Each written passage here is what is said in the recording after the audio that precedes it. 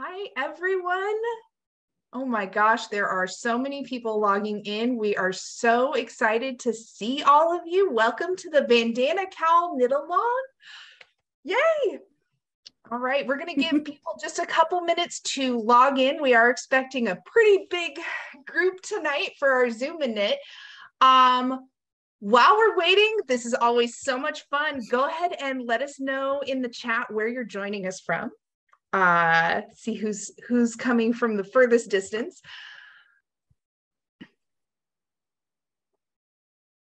California, Seattle, St. Paul, Minnesota, Oswego, Illinois.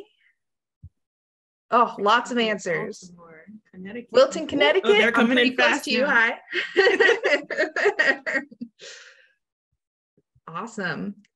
All right. Also, just for fun, while we can all see each other, raise your hand if you have your yarn and you're ready to cast on today, on cast on day. Yeah. Oh, I see a cast on. Awesome. All right. Raise your hand if you already cast it on. I see a couple. Raise your hand if you already finished your first cowl or more. I know there are at least a couple of you. I've seen finished cowls all over Instagram. I have two right here. I think Gianna, one of our moderators, has a big stack. Lots of cowls. Awesome. Just raining cowls. I love it. All right. I think we're getting close to, I think we've got most of the people here. People are going to keep joining throughout the meeting. So we're going to go ahead and get started. So hi, everyone. Thank you for coming to our first Zoom and Knit for the Bandana Cowl Knit-Along. If you're new to a Purl Soho Knit-Along, my name is Juliana. I'm the social media and outreach coordinator at Purl Soho. My co-host today is Jaja, our customer service manager. And we're also joined by Margaret and Jess from our customer service team and Gianna from our design team. Yes. Like Gianna said, this is the first Zoom and Knit for the Bandana Cowl. But this is actually our second knit-along. Some people, I feel like we've gotten some messages from people that were in the last one, but even if you weren't there, we're excited for everyone that's joining this one. I feel like the turnout's already higher than we expected. So absolutely, really excited about that. Yeah, like we have seen so much like enthusiasm and excitement on Instagram, in our email inboxes, and we are just as excited as you are. And it's been really nice to see plenty just getting love and attention. I know Jess works at the warehouse and she was mentioning how much more is getting pulled now, and that's really fun to see. Yeah, I think we're going to see all different colors and all different color combinations in these bandana cowls, which is really, really exciting. And then definitely a big thing that is different between this knit along and the last one is this one is going to take 6 weeks, whereas the last one took about 7 months.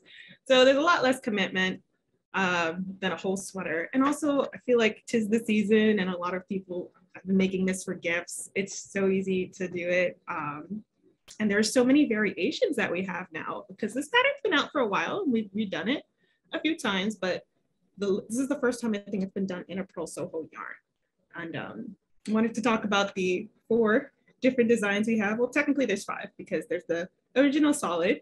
We also have. Oh, Jaja, go ahead and spotlight yourself so we can see all these variations. That makes it easier. The spotlight. There we go. Now I can make sure it's in the screen. Let me just change the view too. Sorry, 1 second for speaker. Okay, but we have the solid that's on the website and the color block one, which is just the 2 stripes, the Breton stripe, which I'm going to talk about in a little bit, the transitional stripes, which is just a lot more subtle, and then the one with the monograms. We were laughing about this on the inside because I feel like there are a number of people, so I didn't feel so bad, that didn't know what a Breton stripe was. Even some members of the design team didn't know what a Breton stripe was until we started writing up the patterns. If anyone's curious, I looked it up and it started for French Navy uniforms, just that quintessential, really thick stripes. And eventually that was converted into a nautical collection by a French fashion designer.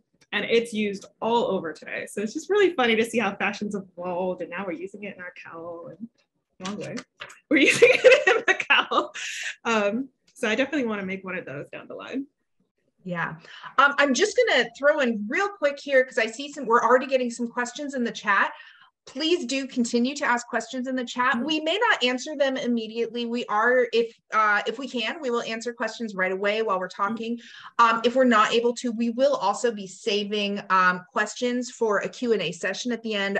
One of our moderators is going to be saving those questions in a Google Doc. So we're not ignoring you. We will get to your question. Just wanted to throw that out there, but also to invite you to continue asking questions, because we want to answer them all. You know, all the stripes are so fun. And the question that somebody just asked, I will answer real quick. They wanted to know, will it work if I want to stripe the whole thing, excluding the border?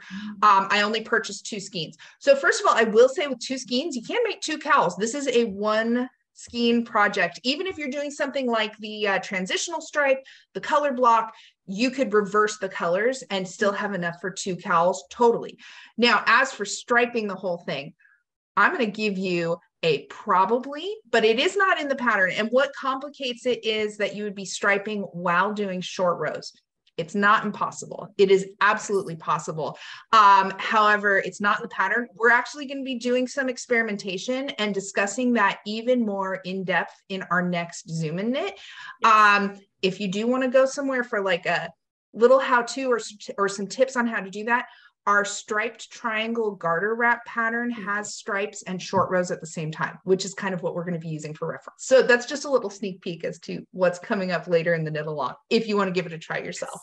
Lots of applications. Yes. Oh, we've got so many ideas. We're having so much fun with this. One of my favorite things about this cowl is how quick it is to knit. I am not a particularly fast knitter. I would say I'm like a little faster than average. But I can make a whole bandana cowl in 6 or 7 hours, start to finish.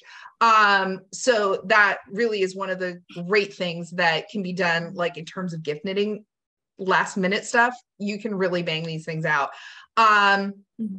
Also, I find it very easy to memorize this pattern once you've made one. And especially like once you get going, once you do that first 2 short rows, it is so easy to memorize the pattern. I've talked to several coworkers, including Gianna, as you saw, who are just having so much fun whipping out cowl after cowl and stashing them away for any sort of future gifting occasions. They're just like super fun and satisfying to make.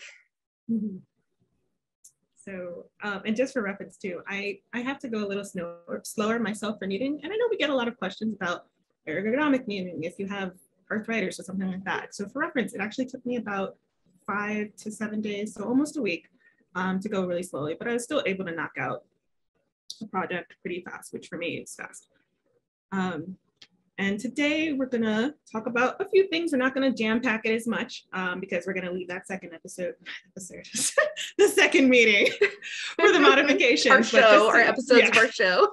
Exactly, I wish. Just so you know, for the addenda and what to expect for today, the first thing we're gonna really focus on are yarn choices, starting with plenty and really focusing on why we think this is the best yarn for this project. And we're also going to talk about weight and other substitutions you can make. We actually went ahead and swatched all of these just because we were curious and really wanted to give you an informed, like, just decision as you're making it in case you want to do something else. But after we're talking about yarn choices and weights, we're going to talk about gauge. We needed to make sure these substitutions could meet gauge. We're going to talk about joining in the round. Something simple, but if you haven't done it before, it can be intimidating, and it's nice to just have that ready to go. And finally, the S2KP. Want to make sure I'm saying that one right, just because it's a tongue twister. But we'll be going over that little step for the, you can see it right here. I'm just going to show you in advance for that tip of the triangle in order to get it triangular, that decrease. And of course, like Julia mentioned before, we're going to be keeping an eye out on the questions. We'll have a Q&A session at the end. But if there's anything we don't get to, you think about later, we're always happy to answer you over email, or we can be reached almost anywhere. Instagram, email is probably the best way to contact us though, at customer service purlsoho.com or knit-along@purlsoho.com. Yes. And after we get everybody's questions answered during the meeting today, we will have some time for show and tell. If you want to join us on screen and tell us your plans for the knit along, show us the yarn you have, show us your cast on. Maybe you've finished your cowl already. We want to see everything. Also, just as a reminder, we are recording this Zoom and Knit to make it available later for people who couldn't join us live. If you don't wish to be recorded, you can always turn off your camera and mic.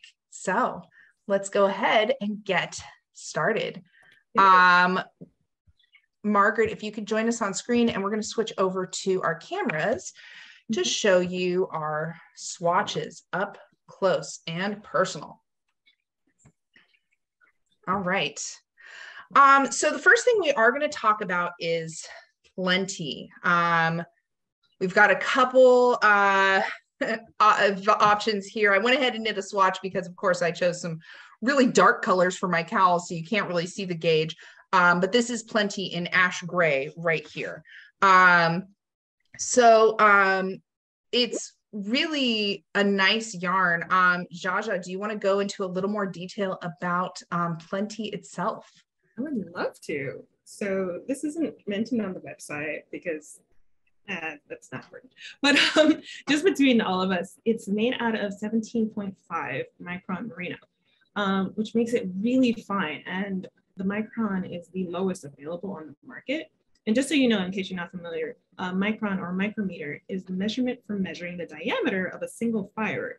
The lower micron, the softer it is. And so when you have something that's, I feel like merino wool has the softest micron count, but it's I read today than, like, normal.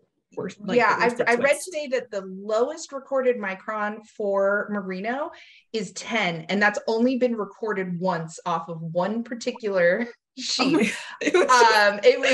So that, like, the range of micron is generally given as 10 being the lowest, but that's only been actually scientifically found one time. So 17.5 counts as like an extra fine or super fine merino. Yeah. Do you happen to have, sorry to put you on the spot, like an average of what a normal merino tends to be? Because I know this is oh god, like well 20, I wish I feel like I saw it was 21. I think that sounds about right. I wish I'd kept that the chart open. The chart, however, I don't remember the averages, unfortunately, but the bottom of the chart was 17.5 and under. So in terms of like how merinos are ranked, we're at the merino we're using for plenty is the softest that's really commercially available. Oh, sorry. I just wanted to let you know. I saw a comment that said I find it hilarious they were geeking out on the merino microns. This is funny. Our whole lives are geeking out about yarn, and we're happy to geek out about it with you. Trust me. Somebody also just asked, where do you see micron measurements on a store-bought skein? You usually do not. That is not common information to see on yarn.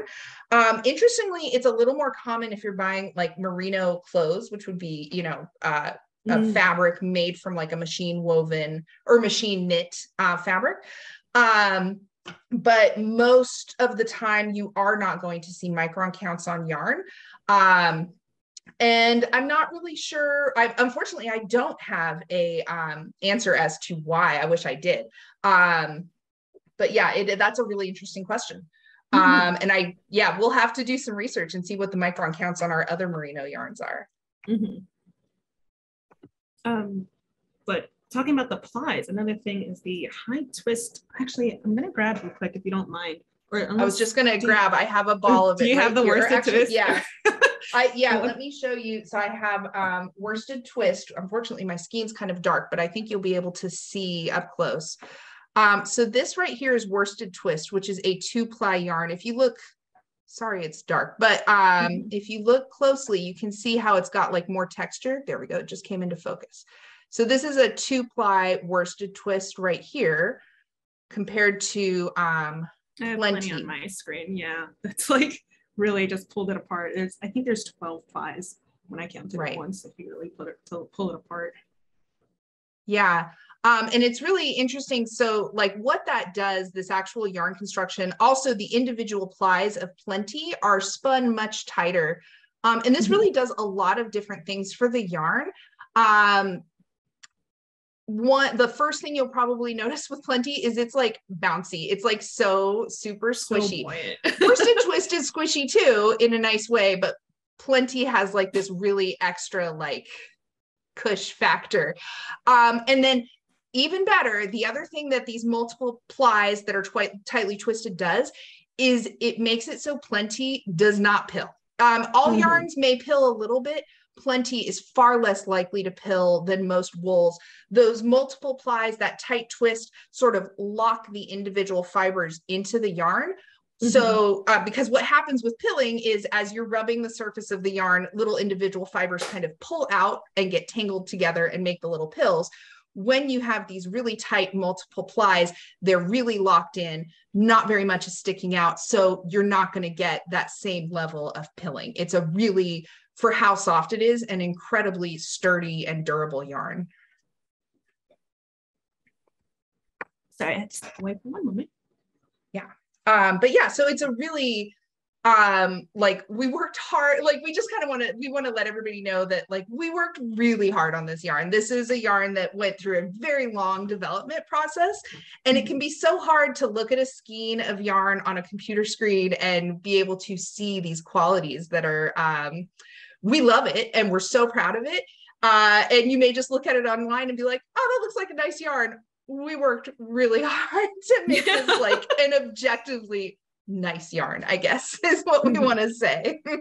Yeah, and just, I feel like just that quintessential, just heavy worsted. It's not just the worsted. I feel like it's on the heavier end, almost borderline bulky, but that's just, it does count as a worsted. It's just because of the way it just fluffs up after you work with it. It's just so wonderful. It's really fun.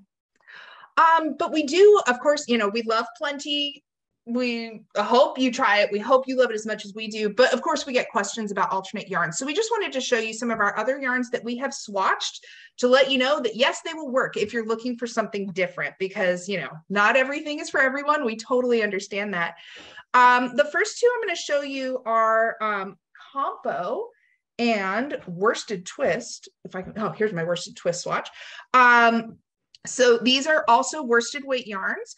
Compo is a blend of 50% wool, 50% cotton. What it really has going for it is that it is machine wash and dryable. So if you are making bandana cowls for kids, for friends or relatives who you're not entirely confident will remember to keep it out of their laundry basket when they do their laundry, Compo is a great option.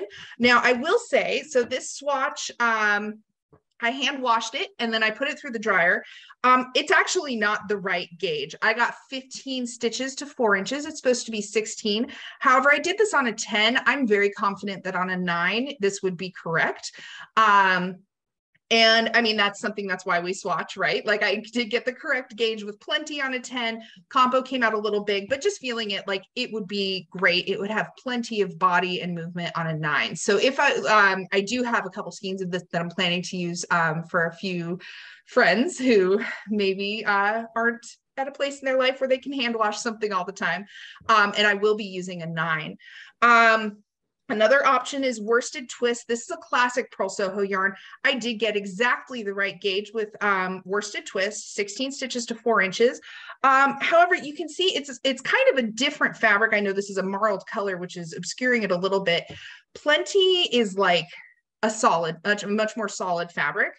At this correct gauge, the Worsted Twist is a much lighter fabric. It almost has, maybe not sheer, but you can see some gaps between the stitches. So it's not quite as, doesn't have quite the same body as Plenty, but it's still another great option if you wanted something a little bit lighter weight. And kind of going off of Compo, I'm going to talk about Sunshower Cotton next. We get a lot of questions all the time about a non-wool option. And so we really racked our heads for this because we didn't have anything completely 100% wool that was close to this gauge, but we went ahead and tried it. And I was really surprised by how it turned out. This one has a lot more, it almost has this hand painted effect, which is really cool, but also can look a little funny sometimes if you're working a certain pattern, which is why I tried it with the border of the garter stitch and the stockinette, because that's basically what the cowl looks like anyway. And I was really surprised that I was able to get 16 stitches per inch, both before and after blocking. So if you do want 100% cotton or a non-wool yarn, you can totally try Sunshower Cotton. The biggest thing I would mention though is that the body is not nearly as dense as Plenty, and so it's a little more limp. It probably wouldn't hold up around the neck as well, but if you like more of a slouchy style, I think it would be a really nice alternative. Yeah. And then Tulip Cotton, and then, I think. Go ahead. Yeah, Margaret has a couple swatches to show us as well. And this turned out really interesting. So Margaret, tell us about your experience with Tulip Cotton. Yeah, so hi everybody. I did 2 swatches in Tulip Cotton, one on a size 9 needle and then one on a size 8. And with the size 8 needle even, I still wasn't able to get gauge, either row gauge or stitch gauge. However, I do think it is possible to go maybe down one more size potentially, but this is going to be a very slouchy shawl or cowl. I mean, it's not going to be as structured as Plenty is, but it would be a nice cotton option. It just would be a little difficult to achieve gauge with. So yeah, but I think that's a really good lesson in why we swatch, right? So these Absolutely. are all these yarns that we're using, that we're talking about, are worsted weight. They're all classified as like, size 4 if you're looking at a size 4. Sunshower Cotton actually might be closer to a DK to worsted, but we're getting drastically different results on different sizes of needles. So, it's important to make a swatch, even if you're using the correct yarn. It is incredibly important to make a swatch if you are substituting a yarn, even if it says it's worsted weight, even if you're pretty sure it's going to work, you really should make a swatch. And then we had, Margaret has one more or 2 more. Do you have 1 more or 2 more to show us? Oh, 1 more. 2 more. 2 more. That's right. 2 more? Yes. All right. So let's talk about Partridge first.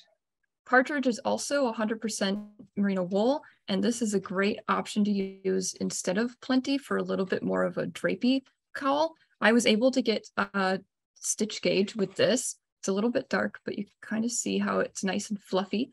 I did 2 swatches with this as well, one on size 9 and size 10, and I was able to get stitch gauge on size 9. And then my other swatch that I did was with Lovebird, which is a very fun, colorful, bulky yarn.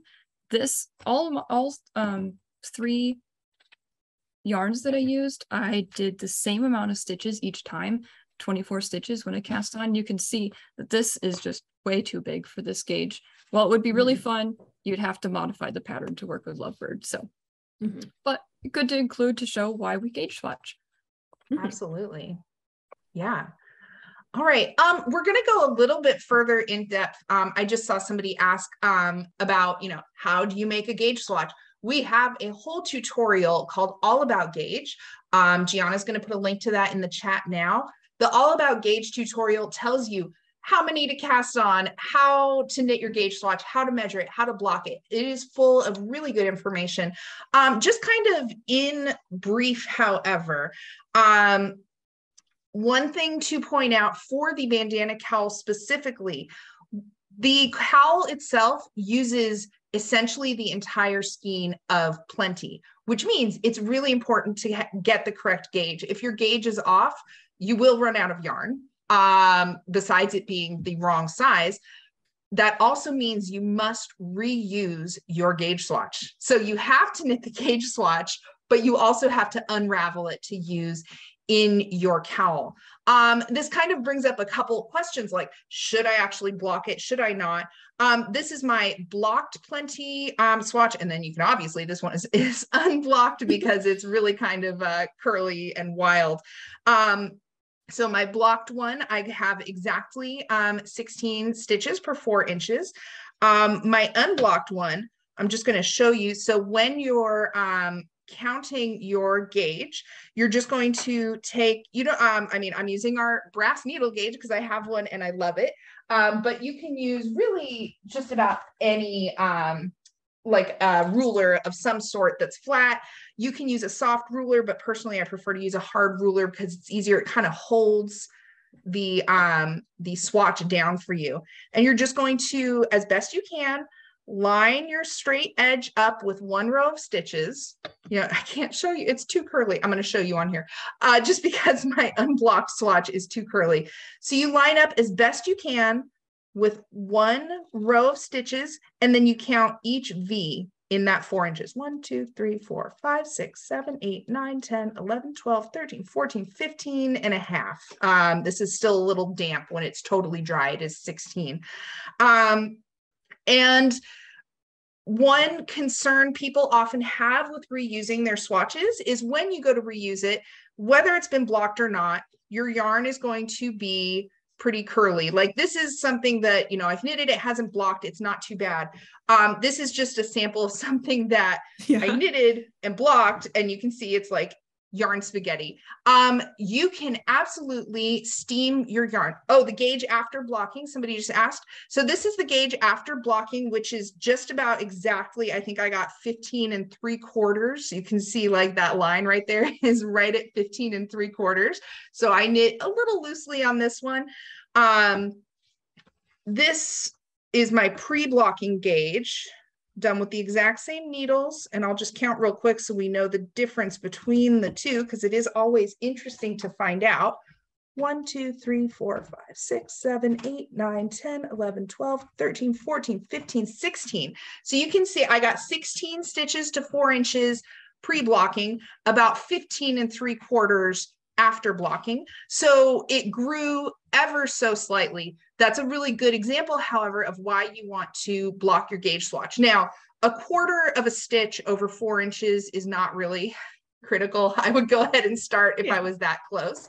Now, but it can often, depending on the yarn you're using, can have a much larger difference between your pre and post block gauge. So we do really recommend for this project, because the yardage is so close, you do need to do your gauge swatch. You do need to block your gauge swatch, but then you have to reuse your yarn. So when you unravel your yarn and it looks like yarn spaghetti, one option is to steam it. And to do that, you're just going to sort of, it's such a small amount of yarn in a gauge swatch. I don't think you necessarily need to like make it into a new skein. I would just sort of, as you're unraveling it, use your iron, set on like a high steam blast, and very gently steam it. Don't touch it with the iron, obviously, just sort of hold the iron right over it.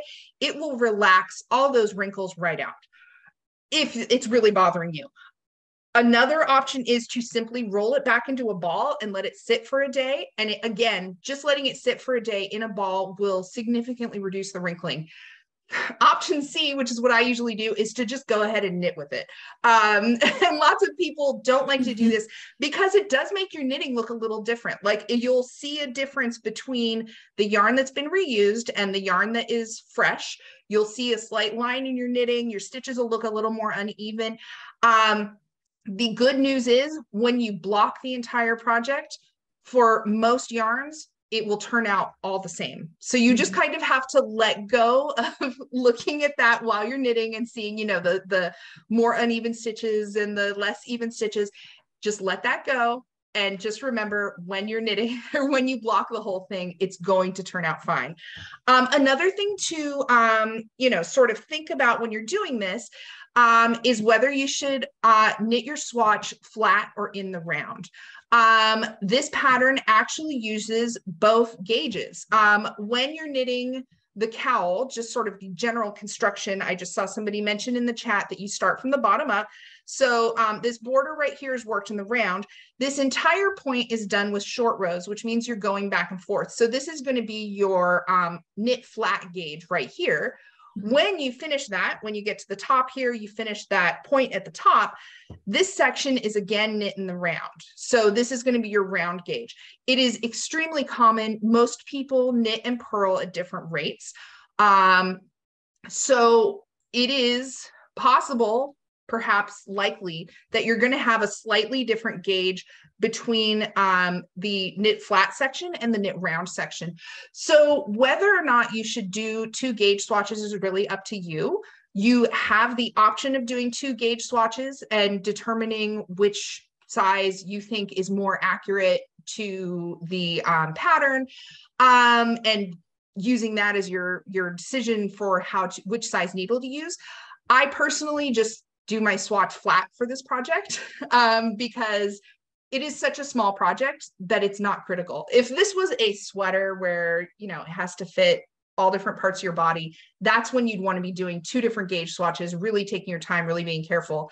For this cowl, I think all of us on the customer service and design teams probably just did 1 swatch. You just did 1 swatch, right, Jaja? Oh, I'm going to admit, I didn't do a gauge swatch when I did my first one. And I just kind of measured. I did it. And you know what happened? I ran out of yarn. And so I had to adjust and knit 1 less round. 1 less round towards the end. So don't be like me. Do your swatch. Do as we say, not as we do. I mean, exactly. I do think, I think my very first bandana cowl, before we were doing this knit along, this was, oh gosh, probably like 6 or 7 years ago, I think I knit a bandana cowl. I did not do a gauge swatch for that particular bandana cowl 6 or 7 years ago. And again, it's a small project. If you can accept the possibility that you may have to start over, you can go ahead and start it without the gauge swatch. I just really recommend, you know, maybe when you're partway through the point, checking your gauge before going too much further to make sure you're at least close, you're at least sort of on track, or else you may have to make some modifications or start over. So just some things to keep in mind. It's, you know, obviously everybody can do whatever they want. We really recommend gauge swatching for this project. Yes. Just because it is such a one skein wonder. I'm a little bit of a daredevil. So part of me was just challenging myself of just, let's see, let's play yarn chicken. And I lost. Don't lose yarn chicken.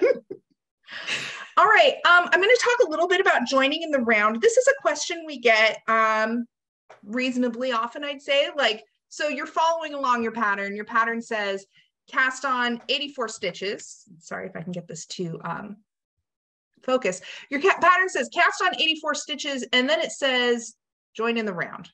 What does that mean when it says join in the round?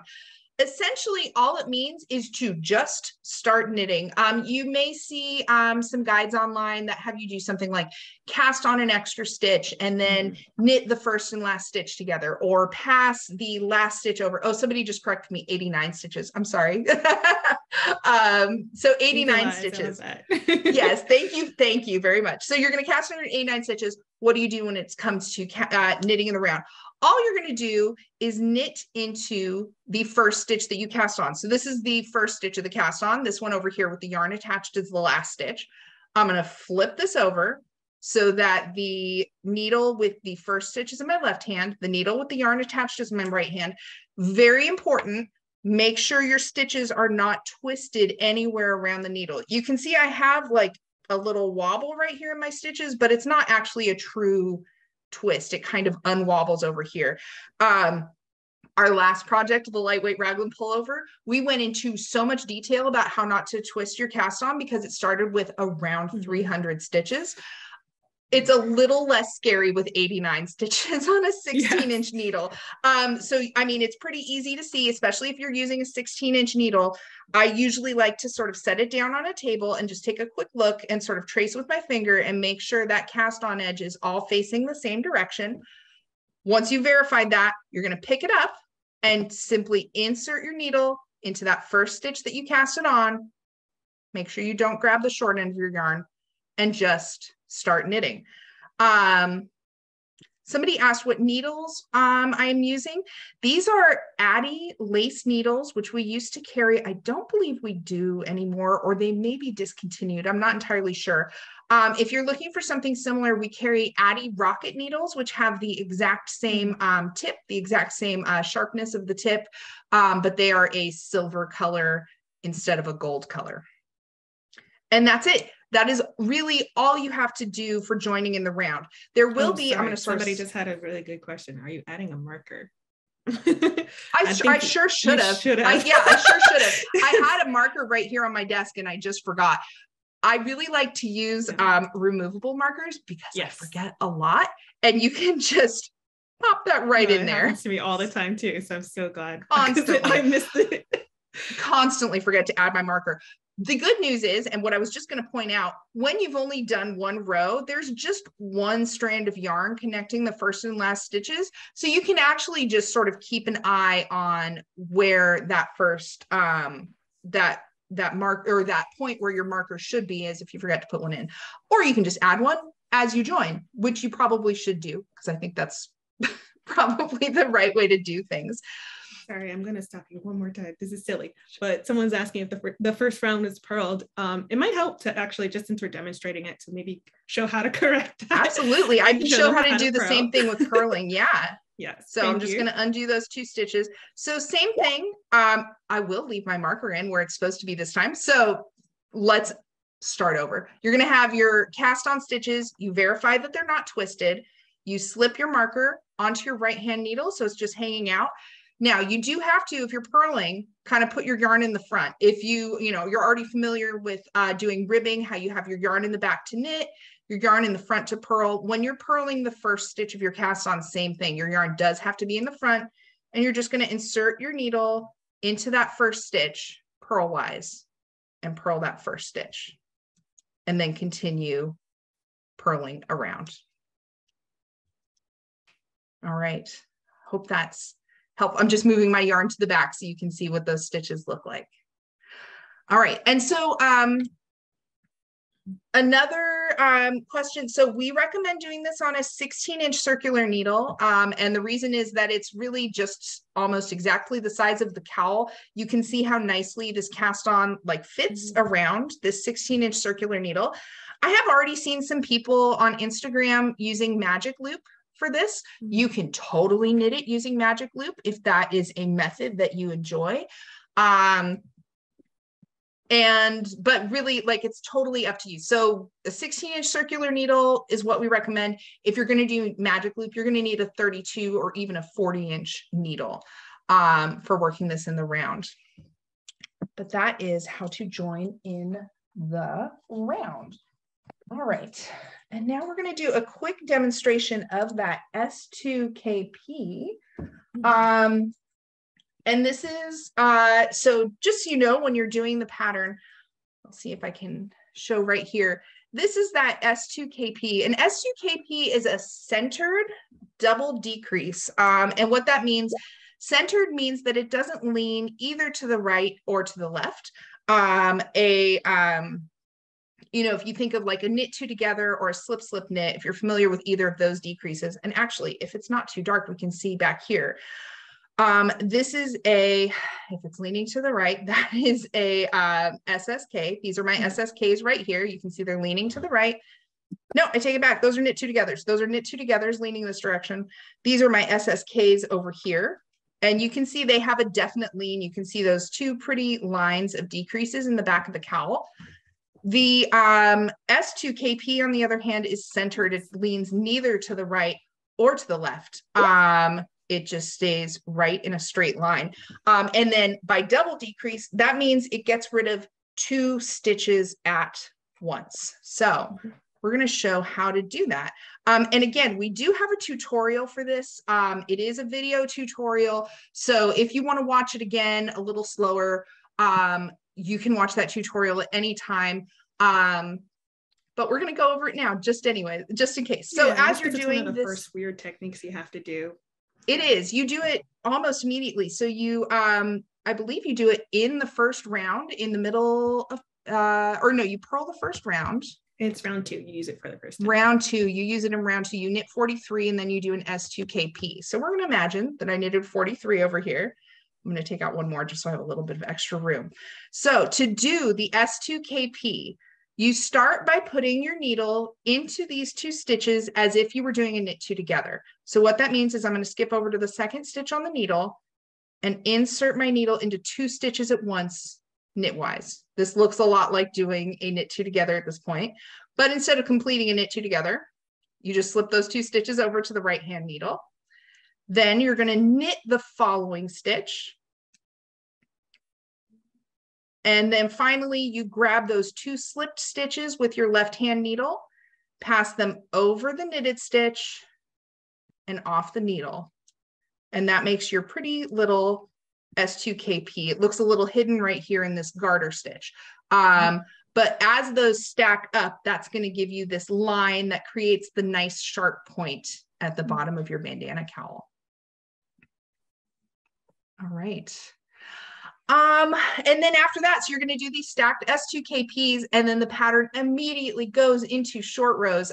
This is probably my favorite pattern for teaching somebody how to do short rows, because by the time you're done, you are an expert. You start immediately, you do them one after another, and you get to the end and you can do a short row in your sleep. Oh, somebody just asked, can you do the S2KP one more time? So I'm just going to demonstrate that one more time, and then we'll get back to talking about the short rows. But as we mentioned, we have a full video tutorial dedicated to just the S2KP. So please feel free to check that out at any time and follow along. But if you want to follow along again now, so you're going to knit to the point in the pattern where it says to do your S2KP. You're going to insert your right hand needle into 2 stitches at once, as if you were knitting, as if you were doing a knit 2 together. Yes. You're going to. This is the S2 part. This is the S2, slip 2. Just to like break it down for people. That is a really good point. Like when I'm following these weird abbreviations, it does really help me to know what the abbreviation actually means. So this is the S2, slip 2. So you've got your right hand needle in 2 stitches at once, slip them over to the right hand needle without doing anything. Then you're going to knit the following stitch. So that's the S2K, stands for knit. S2KP, P stands for pass. You're going to grab those 2 slipped stitches that you have moved over. And you're going to, sorry, I did this very tightly. You're going to grab those 2 slipped stitches, pass them over the knit stitch, and drop them off the needle. And that's the pass part. Oh, yes. Someone had a good question about if you do the S2KP the same way on the opposite side when you're doing the purl side. And yes, you are going to still be doing that, because they're asking to slip 2 as if to knit and then knit the next, or purl these. You're still going to knit these. Yeah, so in this point in the pattern, and that's a good question, and I totally see why that's a little confusing, but remember at this point in the pattern, you're working in the round. So you always have that right side facing you. So, you're going to knit over, do your S2KP, go back around. When you're purling the next row, you're still going the same direction. You still have the right side facing you. So they're still going to stack up the same way. If you were, for some reason, doing this flat, then you would have to, in some way, reverse that S2KP.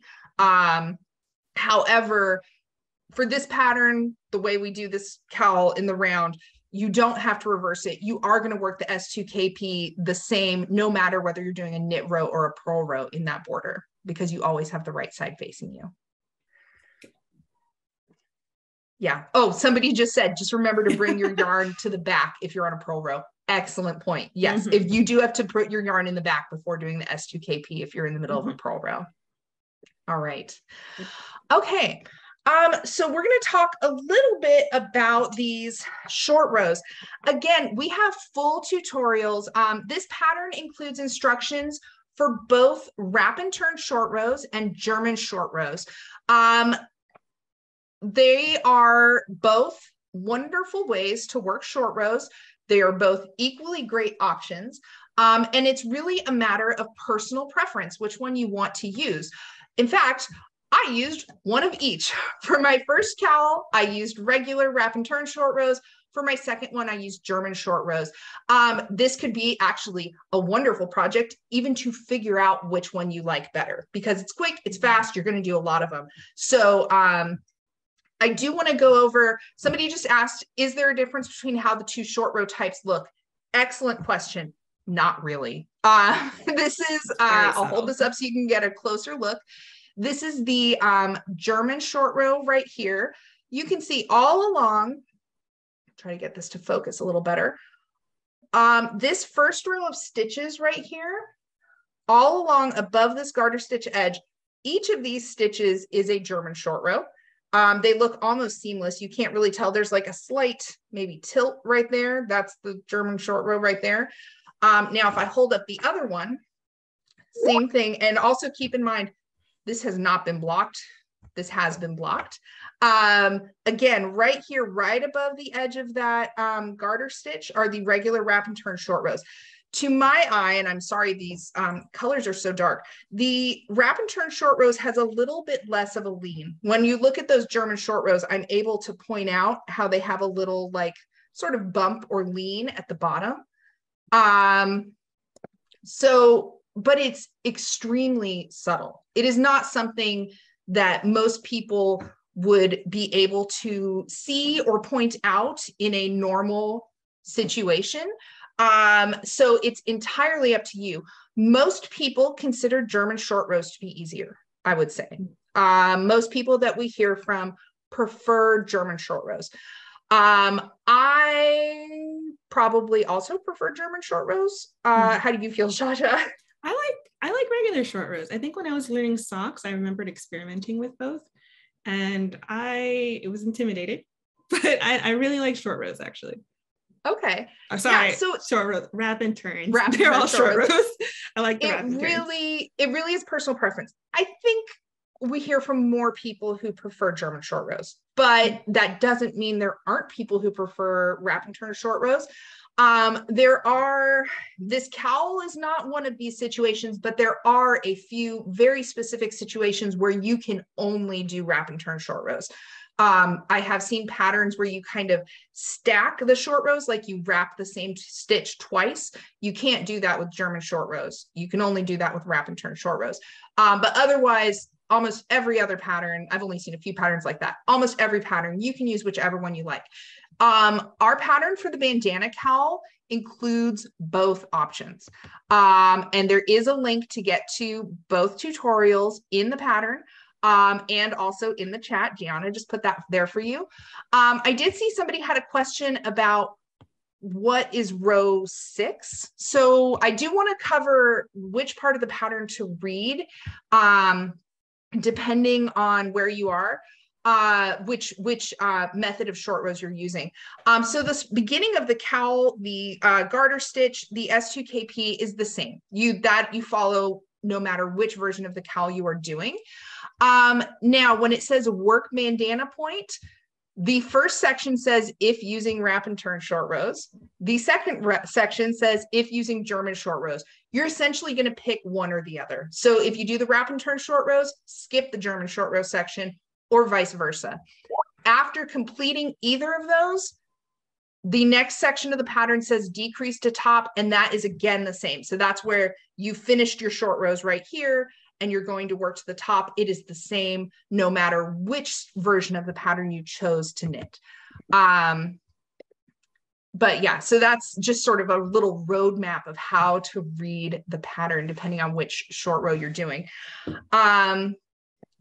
Another just common question we get, I just want to say real quick, because we hear about this a lot. One sort of downside of the wrap and turn short rows is when you do your final short row, which is right here at the top of this point on the back of the cowl, many people find that they get a hole between the final two short rows because you end up doing two short rows right next to each other and you have to then resolve them on the next row. We get lots of questions about this. Lots of people write in and say, there's a hole, what do I do? And our response is usually, don't worry about it. So I wanted to point out why you don't have to worry about it. This right here, I did not do anything special. This is my wrap and turn short row version.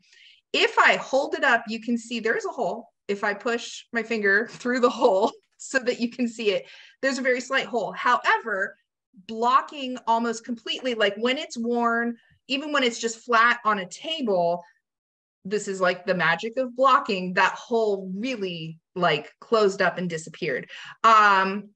So lots of people consider that sort of a downside of the wrap and turn short rows. The German short row cowl, I have not blocked at all and there is no hole. That's just not something that happens with the German short rows. So if that hole really bothers you, maybe German short rows are the way to go. But also, if that hole bothers you, try not to worry about it until you've blocked your piece, because it really does improve significantly with blocking. Yeah. And another thing that I just wanted to mention too, because I was looking at mine, which I haven't woven in my ends yet, actually. I'm going to share my screen again.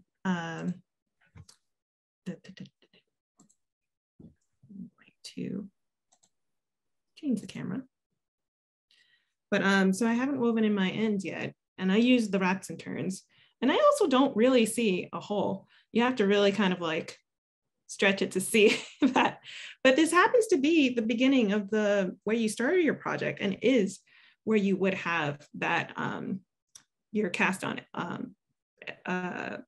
your end to weave in. Yeah, end to weave in. So what you also could do is just roll on up and just cinch it in. Yes, so that it's is really a easy great to cover. option. Yeah, I just personally feel like, because I Yeah. know from experience that blocking almost always gets rid of that hole. Don't do anything drastic at first. If you first finish and it's really bothering you, just wait, block it first. If after blocking you're still not happy with it, then go ahead and use your tail to close it up. All right, I'm going to switch back to my camera. Jaja, if you want to join me up here. So we're going to check out the questions that you guys have for us that we may have missed while we were chatting. So Jaja, take it away. Ask me a question. Sorry, I was so involved in what was going on screen. I haven't had a chance to look at them yet. So let's see. Did you use long tail cast on? And if yes, how did you measure the length before casting on? This is something we got a question about. We really went into depth about this in the last Knit-Along, but it's always great to talk about. It is, because it's a question everybody has, and it's a good question, and it's so frustrating to run out of yarn. So yes, I did use a long tail cast on for all of my bandana cowls. I'm a pretty big fan of the long tail cast on. I see somebody was just asking about the cable cast on, and obviously the big advantage of the cable cast on is you don't have to estimate your tail.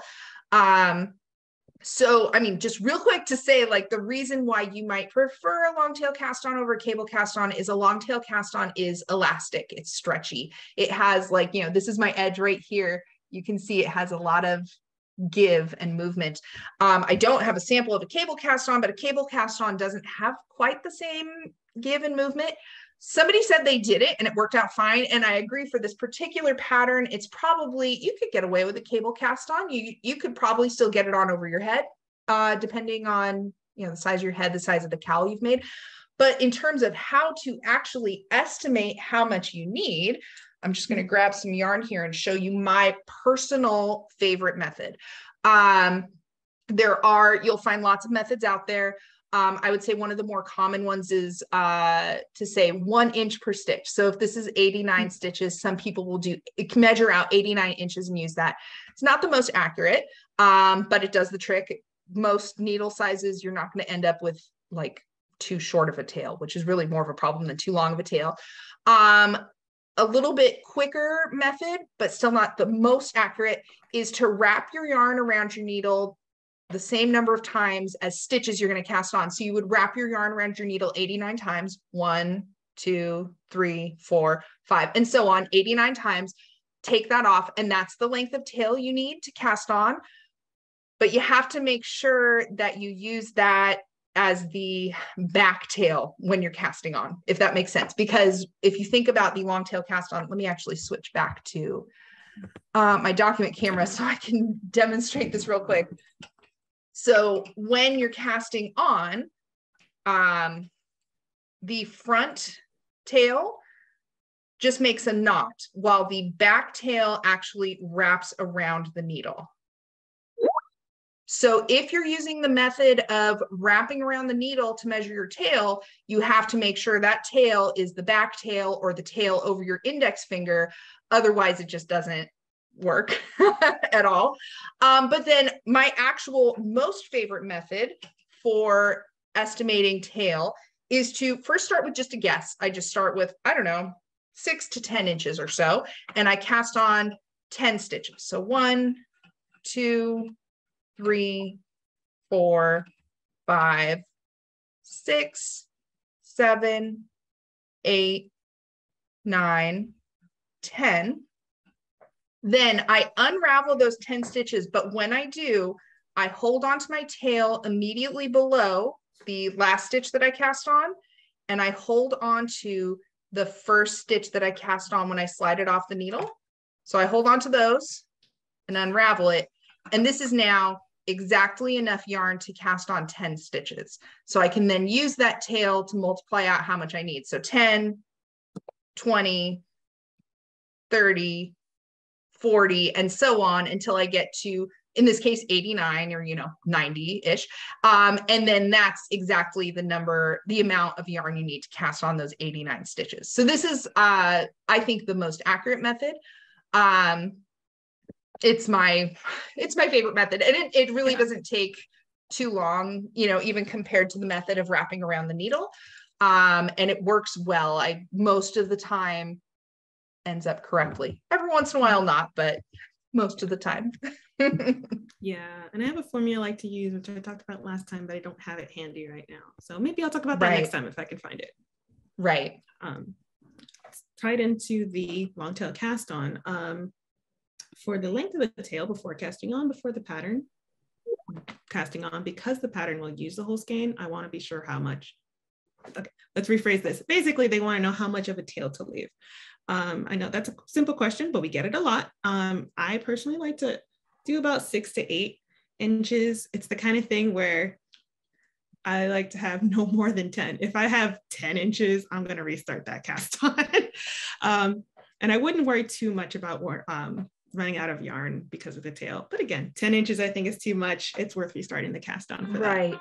If you've done your gauge swatch and you're confident in the accuracy of your gauge, it shouldn't be a matter of inches, right? Like it's not going to be that tight on your yarn usage. I want to say I had probably 4 or 5 yards left over. Does that sound about right for what you had left over from yours, Jaja? Well, I actually wanted to show mine because one of the other questions is about, wait, you said yarn chicken with this project. How much yarn did y'all end up with? So as someone that didn't do her gauge swatch, I left my tail so you guys could see how much. So I took out, because I was getting nervous, I took out one of the, at the end, when you're doing the decreases after the short rows for the neck, I'll do it this way. You're working between decreases and regular stockinette stitch. I just took out 1 round of the simple stockinette stitch, just a knit round. And this is how much I had left when I cast it on. So I left about this much of a tail. So that was acceptable to me. And when I took out that 1, I had about this much left. That is yarn chicken. That is, yeah, super yarn chicken. So, but I had enough to finish it and it wears really well. Yeah, I would say I probably had between 3 and 5 yards left over. That is still tight. That is much closer of yarn chicken than I personally like to play on a regular basis.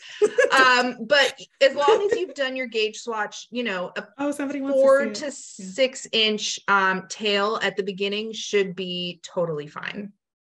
Mm-hmm. Oh, Jaja's going to put hers on. So, yeah, I was just going to take off headphones real quick. Oh, I can put one of mine on too. Easily goes over the head, very stretchy. I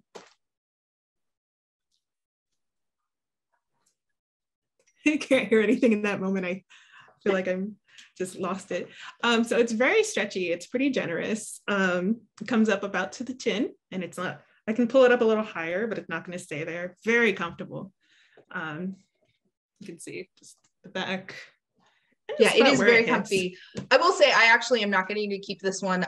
My oldest son saw it and said, "That's mine." And I said, "All right, that's fine." So I may not be wearing this particular one again. Yeah, no, I love this color, but also I think my sister claimed this one. I was just, oh, that's a nice plum. I'm like, you want it? Okay. Yeah. Yeah, it is definitely a compliment when they like our projects so much that they take them from us. Mm-hmm. Mm-hmm. And we love them enough to offer it. Yes. All right. Next question. This is a modification one, so we'll save the modification ones, I think, for next time. So let's see. How we choose yarns by slouchiness. If I want to make something that's less slouchy, how can I choose a yarn? When we were talking at the beginning about, the limpness of the cotton yarns, what we were talking about is see how this can really hold up, and it keeps its figure. It's pretty standard. Yeah, I feel like it stays up on its own pretty well. Yes, like if you're cold, it's going to stay up around your neck. Those cottons, especially the tulip cotton, I think they're going to really just be like this, slouch down and stay sort of open, which is totally a design choice. It's Absolutely. great for like warmer climates. This is great. There's also appeal in having something that slouches down. Another fiber, which unfortunately we don't have a worsted weight alpaca that would work, but alpaca is another fiber that's has much more drape, a lot less body than wool. So that would be an interesting option. Somebody asked, can you pull it up on your nose? Oh, you can. I feel like, yeah, if you're a runner. Yeah. But you might want to, oh, you know what you could do? Sorry, this could be modifications, but I'll look into this next time. Like if you could fold it over and just include like a little scrunchie, like an I-cord, and just pull it back, keep it in place. Oh yeah, like have a little I-cord around the top so you can tighten it a little bit. That would be an interesting I like this addition. Yes. Ooh, we got more design plans. There we go. Another one. Make a note. Okay. Yeah. Why can't I just stop knitting and turn without wrapping? I never understood the point. I do wrap it, but why? It's a good one. Very good one. I wish I had a sample, but basically what happens is you'll get a hole. And this is actually, I always think it's interesting. It's such a common beginner mistake. When we were all first knitting, I know we have all at some point been knitting, put our knitting down and picked it up and gone the wrong direction. And that is essentially a short row, just without doing a wrap and turn or German short row. But, you know, in essence, that is a short row. And if you remember doing that when you were a beginning knitter, you probably noticed because it left a hole in your knitting. And similarly, if you were to do this with turning around without doing the wrap and turn, without doing the steps to make it a German short row, you would end up with holes all along the edges. The only exception is if your pattern is entirely in garter stitch, you can get away without doing the wrap and turn or the German short row. For instance, our garter ear flap, which would be an adorable companion to a bandana cowl, just saying, and is written for the same weight of yarn, just saying. The garter ear flap, the ear flaps are shaped with short rows, and there are no wrap and turns, there are no German short rows. You just turn around and go the other direction. But since they're in garter stitch, you don't see any holes. The garter stitch kind of scrunches down and hides those holes for you. And this isn't a question, but something I just thought about because I didn't understand the purpose of short rows in general when I first started knitting, and I wanted to talk about it. I'm going to take it off so you can see it again. But just the construction of this cowl is really fascinating because it starts in the round. You've got a little circle, you've got a little tube going on, and then you're knitting those partial rows back and forth. And you don't see a triangle shape actually form until the very end of those short rows. So to give you an idea of just kind of backwards, because it's like, how do we even get to this point? So this is the back. This is the point that we began and we joined in the very round. And when you first start, it's actually kind of like this, the top, where it's just, let me go back into focus, just a singular, just circle. But what happens as I think you start at the tip after these decreases and you're doing the stockinette, you're doing the short rows and you're just kind of going back and forth between here. What I like to do, because one more stitch each time, which I think is also interesting to remember. You're always doing like, well, two more technically, but two more stitches on each row. So you're moving out and out and out. Exactly. And it doesn't mention in the pattern, but since I like the wrap and turns, to actually put a stitch marker there so I can clearly see where it was. And what happens as you spread further out, you eventually get to this point and you get all the way up here. So all of this to here were the short rows, and it starts flat and becomes this triangle. And it's just really fascinating to me. The rest of it is in the round. And that's why you're doing the short rows. Again, it wasn't asked, but I just thought that's interesting and why you're doing it. It's really, really, I like the construction. So I just thought that was really cool. Yeah. Cool. Okay. But I think let's just double check. Oh, we have some new questions because I just added that one in there because we didn't have as many questions as I thought. Will you be showing how to make the German short row next video or comparison to the other methods? Will we be going over short rows next time?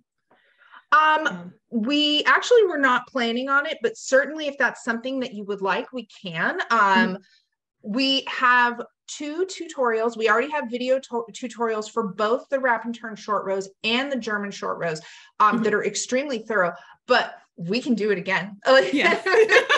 We absolutely. So please, yeah, anytime you have a suggestion, something you'd like to see in these videos, something that you'd even like to see as a tutorial, please don't hesitate to reach out and let us know, whether that's, emailing us at Knit-Along at Purl Soho or customer service at Purl Soho. We love your suggestions. We want you to help us, help you be successful in the cowl. So absolutely, we can plan to do a side-by-side for that.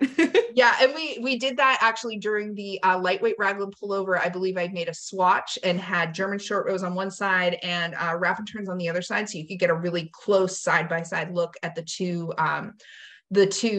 methods to see if you could spot a difference. And we would be absolutely happy to do that again. Okay, that sounds good.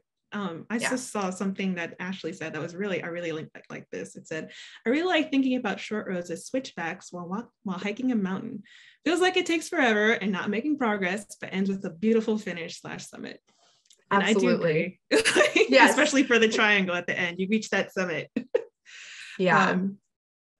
And someone asked to be just about the short rows again, that, so during the short rows, we are not working in the round. Yes, that's why they're called short rows. I didn't make that connection until later. They're rows, not rounds.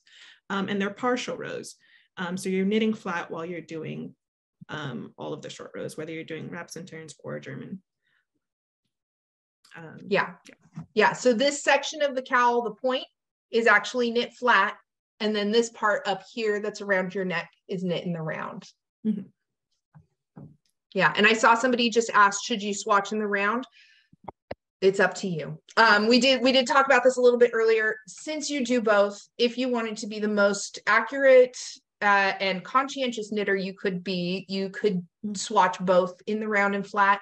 I personally only swatched flat, but it's really up to you. I think if you're talking about the fit of the cowl, swatching in the round may actually be a little more important because that's the section that's really going around your neck, right? So that's where you might need a more accurate fit compared to the triangle, which is just a triangle that hangs out and looks cute. So I suppose swatching in the round would probably be a little more accurate to the overall fit of the cowl than swatching flat. But personally, I swatched flat because it is such a small project and fit is not as essential for an accessory like a cowl as it would be for something like a sweater. And yes, we do have a tutorial for swatching in the round, Gianna. We'll get that in the chat for you in just a moment.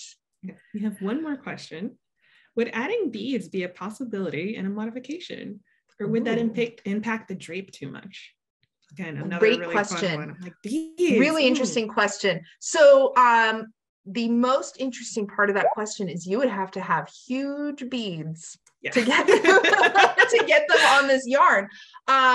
Because let's see, I'm going to hold up a strand of plenty. So most often when you're knitting with beads, at least in my experience knitting with beads, you're using like fingering or lace weight yarn, and you use 80 Delica beads. I forget the exact size of beads. It's been quite some time, but they're a little larger than seed beads and they fit nicely on a fingering weight or lace weight yarn. With this worsted bulky yarn, you're going to have to use quite large beads, which will be heavy. However, I think it would be beautiful, especially in the point, to have like a little pattern of beads sort of sparkling in the front, and it would weigh it down. But if you're sticking with something just in the point in this section right here, that's fine. It can be weighed down. That's not an issue. If you were to do something, beaded overall, it's going to affect your gauge. It is going to affect the drape of the yarn. So you're going to have to do your swatch with the beads, and just keep that in mind that you're going to have a much heavier cowl if you have the beads throughout. But I think it would be so beautiful and so interesting to do like a little beaded design in the center of the triangle. Especially if you're doing like a snowflake or something for the winter. That'd for winter. Oh, like a little sparkly snow. Yeah, just a sparkly, just snowfall. You could also, I haven't actually done this. You can absolutely bead after the fact. If you wanted to use smaller beads, plan out your design and use like a beading thread or even a sewing. I'm not sure if sewing thread would stand up to the weight of the beads, but you could do like some bead embroidery on the surface of the cowl afterwards and then get away with using some smaller beads that would be not so heavy and would still be really pretty. That would be very interesting. Oh, sorry. The lag, I'm sorry. But another interesting and I feel like easier modification too, if you want to add a little pizzazz, which I wanted to try at some point, is a tassel. A tassel is really easy to add on. You could just put it at the point. It wouldn't weigh it down too much, but if you just wanted a little something there. Yeah, I saw just a couple questions. Yes. We want to leave some time for people to join us and share their cowls. So I'm going to run through just a couple more questions I happen to see in chat. Somebody asked if you can use a German twisted cast on. I love a German twisted cast on. It would work really well. Yes, please do that. It's actually stretchier. It's a little more work than you need to do, but it would work great. That would be a wonderful option. Somebody else just asked, are the first 5 rounds knit back and forth? They are not. They are knit in the round. So you will notice in the pattern, in order to get the garter stitch edging, normally when you think garter stitch, you think knitting every row. That's only if you're working flat. Since the beginning of the round the beginning of the cowl is done in the round, you're going to be alternating knit and purl rounds, not rows, to do that garter stitch edge. And I really like Anne's comment about the knitting needles, if you want to talk about that. Let's see. The one that says, I think it might be good to mention that while you're knitting rows, you're continuing to use your round needles. I think some folks might think you need to change needles. Absolutely. That is correct. Point. Yes, you're going to stay on your circular 16-inch needles or magic loop, if that's what you choose to do, for the entire cowl. So even though you're on circular needles, you are going to turn around when you're doing those short rows. You're going to turn around to the wrong side of your work and purl back, but you're still on the circular needles. You are not changing your needles throughout the cowl. That is a very good point. And also, I saw 2 questions so far. The next Zoom and Knit session will be on November 5th. And we're going to really focus on modifications. We have some really fun things planned. I will absolutely do a demonstration side by side of German short row and wrap and turn short rows. Some other things we have planned are more yarn options with combining different yarns, which we're kind of really excited about. Yeah, we're going to demonstrate duplicate stitch. We've had so much attention, that adorable one with the bee. If you're on Instagram, the owner of the company, Joelle Hoverson, that bee on that cowl is for her dog, Bryn, who is a standard poodle. And she has a picture on Instagram of Bryn wearing her cowl with the embroidered bee on it. And it's like one of the cutest things I've ever seen in my life. It's adorable. Yes. And I think, was that the one that Gianna wore in the photo? Yes, Gianna, who's here, was one of our models wearing the duplicate stitch cowl, the monogrammed cowl. It was adorable on you too, Gianna. Yes. All right. So I think we've gotten through most of the questions. If we didn't get to your question, please do, reach out, email us, message us on Instagram. We will absolutely answer your questions. We will make sure you have all the information you need, but we do want to leave some time for people who want to come on screen and share with us. So if you would like to, please raise your hand in Zoom. Gianna's going to put the instructions for how to raise your hand if you're not sure how. And then we'll invite anybody up who would like to come chat with us. All right, we already have one. We have. All right. Hi, Kel. Welcome. Hi. I was the one that said I wanted to try stripes all the way through. Ah, so while you guys brave. been chatting, it works. It's actually quite easy, and I use the Japanese short row method for it. And as you can see, it's just lovely. So it looks that's really another good. Beautiful. Yeah. So awesome. if you were to do stripes, I would highly recommend the Japanese short rows. So lovely. We do not have a tutorial, just in case anybody asks. We don't have a tutorial for Japanese short rows. I have done them. They are fun and easy. There should be a lot of tutorials for how to do it on YouTube, and that's really bravo for being brave and just going for it. That's awesome. It looks really great. And what so colors were you using? Oh my gosh! I think that was during the call. Much time if it didn't work, but so fast. My gosh. Yes. Fantastic. And yeah, thank you, Kel. Yeah. Sorry, I just wanted to ask real quick, what colors are those? Oh, Do you happen to know? Let's see, gray pearl. Okay. And yellow green or whatever the golden green. Golden green. Yeah. Yeah. Nice. Ooh. Beautiful. The gray Thank pearl and you. golden green. And I have 2 adult children, one in Alaska and one in Washington State. So one will get the green and the gray and the other will get the gray and the green. So Oh, I love that. Very sweet. I love that. And that's a beautiful color combination. Thank you for Fantastic. sharing. thank you. I gotta run. Okay, thanks. Okay, next up, we have 1 second, adding spotlight. All Welcome, right. Terry. Hi, I am using the, I'm also using gray pearl. I'm still trying to I have decide gray if I pearl want right it. here waiting. I'm trying to decide if I want to do the transitional stripe or if I'm going to do the color block. I also have, let's see, what do I have? I have fresh fig. So whatever it ends up, it's going to be those 2 colors. Lovely. I just finished the point and I'm at that point where I'm ready to start doing the short rows. So I was kind of hoping that you would do a demonstration of the short rows so I know which one I might want to try. But well, we will do one next time. Give it a shot. And also I'm just going to plug real quick. We do offer free one-on-one Zoom help sessions. So just saying, like, you can go on our website and it's basically a free product on our website. You can reserve a time and meet with a member of the customer service team. Terry, anybody here, if you want to do like a real quick in-depth, like deep dive with one of us into how to do those short rows, we would love to discuss that with you. Yeah, and Jana, if you could put a link in the chat for the one-on-one project help, that would be great. Okay. Yeah, yes. That's great. I know the gray pearl is one of my favorite colors. I'm glad you like it too. Yes, but yeah, we'd love to go over that one at a time with you. So feel free to sign up for that. We can do that. Yeah. All right. Thanks, Terry. Thank you for sharing with us. Next up, we have Ashley. Hi, Ashley. Hi. I am making at least 2, which I'm very excited about. One in the blue pansy and then one in the fresh fig as well.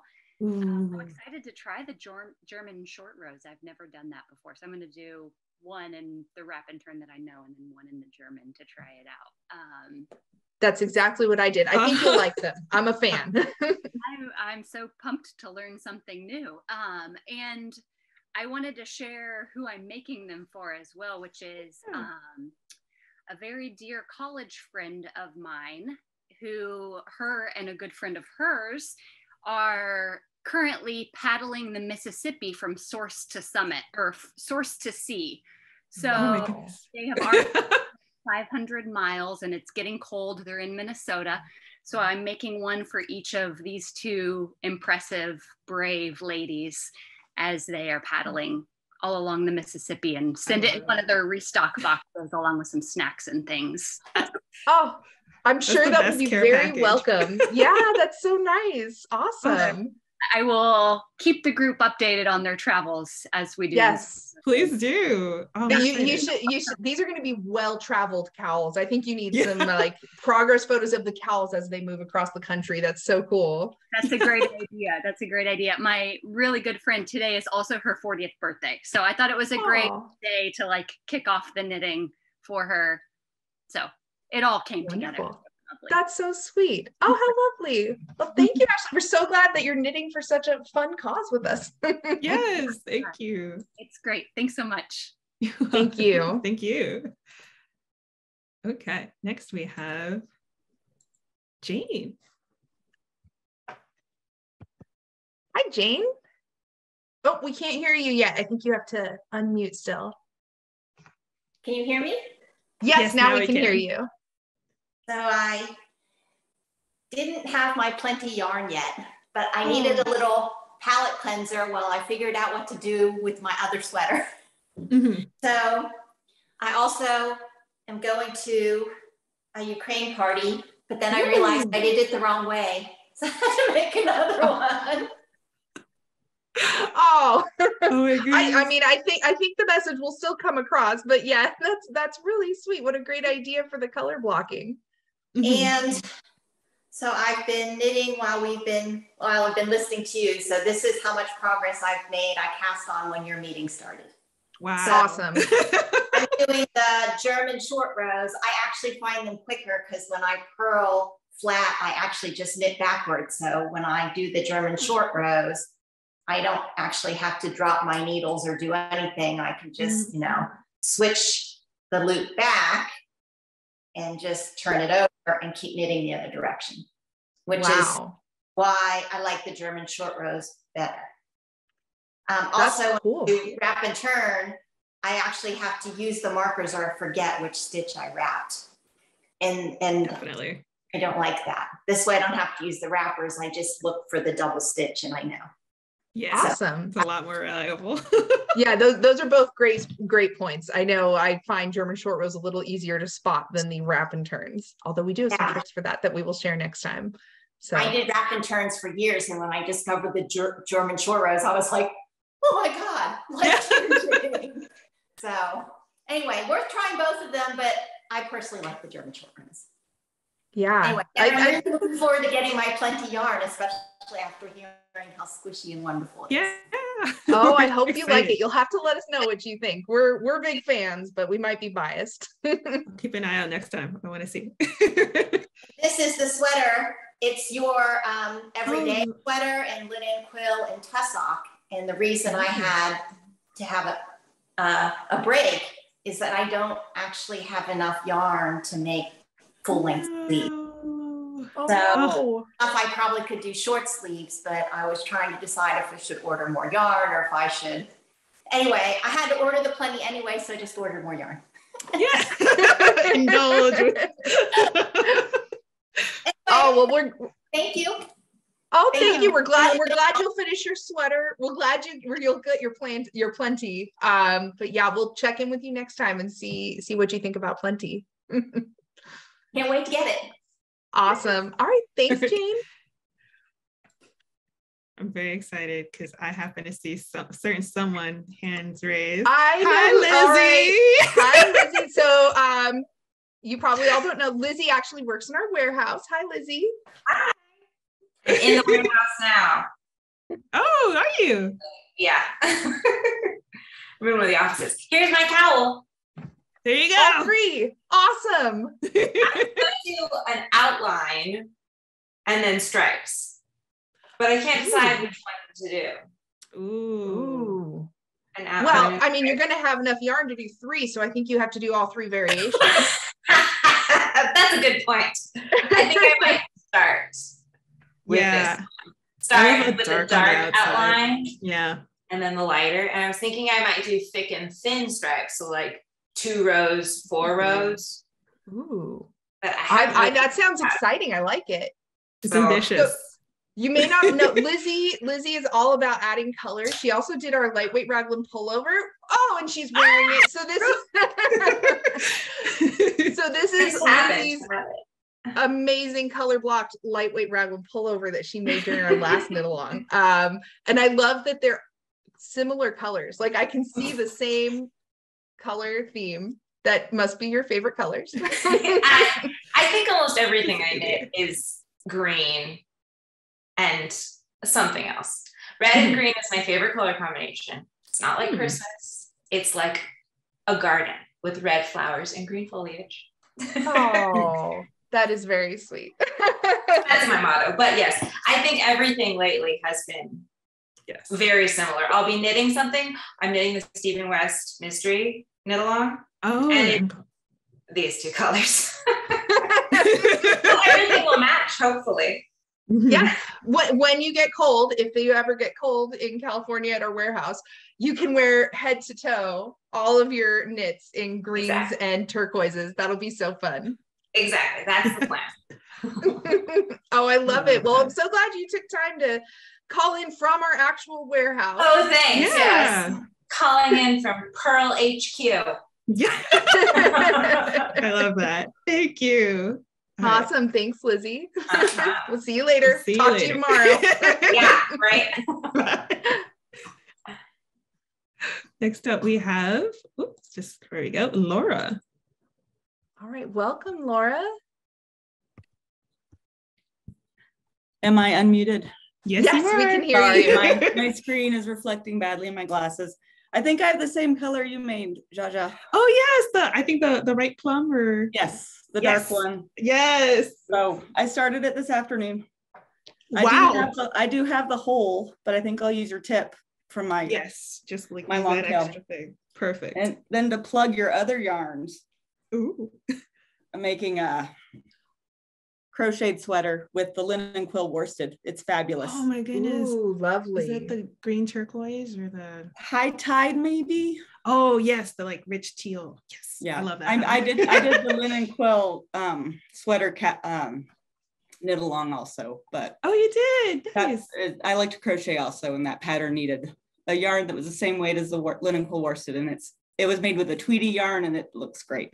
Perfect. I love a thicker, I love linen quill, but for me, it's easier to work with a thicker yarn. So I really am glad we have the linen quill worsted. Anyway, this is fun. I will be looking for a much less expensive yarn for my 6 and 8 year olds who also want them. I totally understand. But boys, 6 and 8 year old boys. So much less expensive yarn for them. I know that is my 12-year-old is the one who claimed this, and I'm a little concerned, but you know, we'll just have to see what happens. Thank you very much. Don't need to keep all right, everyone thank you, Laura. on. Thank you. All right. I think that's everyone. Yeah, that's everybody. And we are also just about at the end of our session here.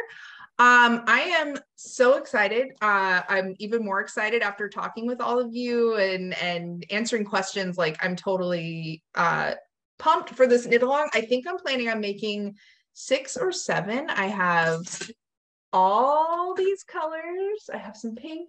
I have some more blue. I have some right plum. I have some purple. I have some dark gray. Actually. I have planned.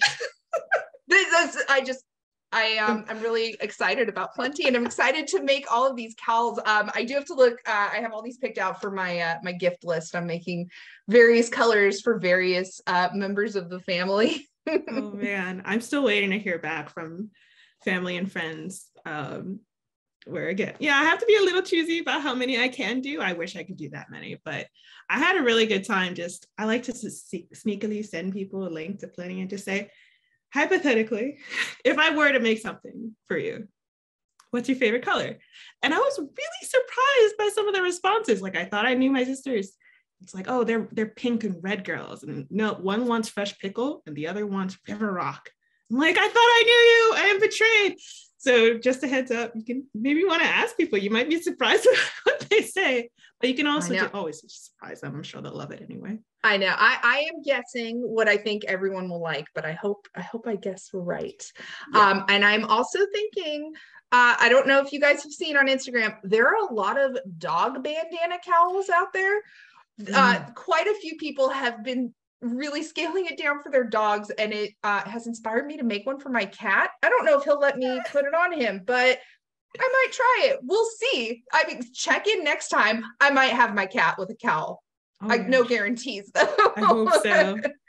And as I mentioned earlier, our next Zoom and Knit will be on Saturday, November 5th at 1 p.m. Eastern time. You can sign up for it right now. That's already available on our website. We're going to put a link in the chat. We'll send out a newsletter reminding you with another link to sign up in case you missed the link right now.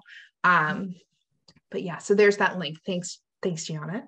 Yes, and just so you guys know too, we are of course recording this and we are going to be uploading it. It usually takes us a little bit to edit it. I would say the best way to know when we post it, because I don't know if we always send out a newsletter of when it's actually posted, is to actually subscribe to our YouTube channel. So Gianna, if you could, perfect. Oh, it was right on cue. Thank you, Gianna. You can subscribe and there'll be a little notification once that goes up. Totally. Also, and just to plug, in case you aren't excited enough, we have so many fun giveaways planned. There are the grand prizes. I actually haven't mentioned this. I forgot to mention this at the beginning. Just for signing up, you get entered into a giveaway, and the grand prize is $1,000 Purl Soho gift card. And we're also giving away a couple $500 and $250 gift cards. So just for signing up for the Knit Along mailing list, you get entered to win those.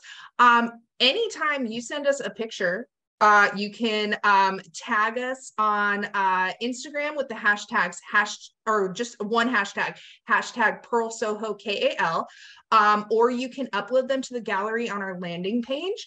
That will give you another entry to a drawing for these same prizes. And we're also giving away along the way lots of kits. As long as you sign up or submit images, we're going to be about every 2 to 3 weeks, we're going to be giving away another kit or some notions or something else fun. So don't forget to show us. Like, we want to see it because we want to see it, but you want to show us because you'll be in a giveaway. Like Juliana said, you don't even have to, obviously we want you to finish and we're here for you to make sure you finish, but you don't have to finish. Just signing up gets you all of this. And I think there's actually a separate set of prizes for those that do finish, right? Right. Well, and not for those that finish. There's a set of giveaways for people who sign up, and then a set of giveaways for people who send us pictures of their cowls in progress or finished. Gotcha. Okay, so it counts either way. Multiple people have made a bunch. We're hoping you make a bunch. We're really excited about this. And just like the last knit along, if you have any questions before, during, afterwards, we can always be contacted at customerservice@purlsoho.com, knitalong@purlsoho.com. If you want more in-depth questions, we're happy to do the one-on-one session where, again, it's completely free. You get a little Zoom link and it's just one-on-one. We take a look in advance. It helps to have 24 hours notice, and then one of us on the customer service team will meet with you. Awesome. Yeah, it's really fun. Like, I don't know. I love those sessions. I do too. I don't do too many of them anymore, but they are super fun to get to sit down and chat with somebody and nerd out a little bit about knitting. So thank you all so much for coming and chatting with us today. I feel like we're all going to be super cozy this winter. I know. I'm a little chilly now. It gives us such a thrill to see so many knitters inspired by this classic pattern. I want to say this pattern came out 14 years ago. Does that sound right? Is it? Did it? This is an older pattern, and it is like, it's still so good. Like, it's just, it's classic, it's comfortable, it's easy to wear, it's fun to knit. So we're really enjoying seeing everybody having fun with this pattern again. So thank you all so much for joining the Knit Along, for knitting with us. And as always, please do stay in touch. Tag us on Instagram, and we hope we'll see you at the next Zoom and Knit. Yes. All right. Bye, everyone. Thanks for coming.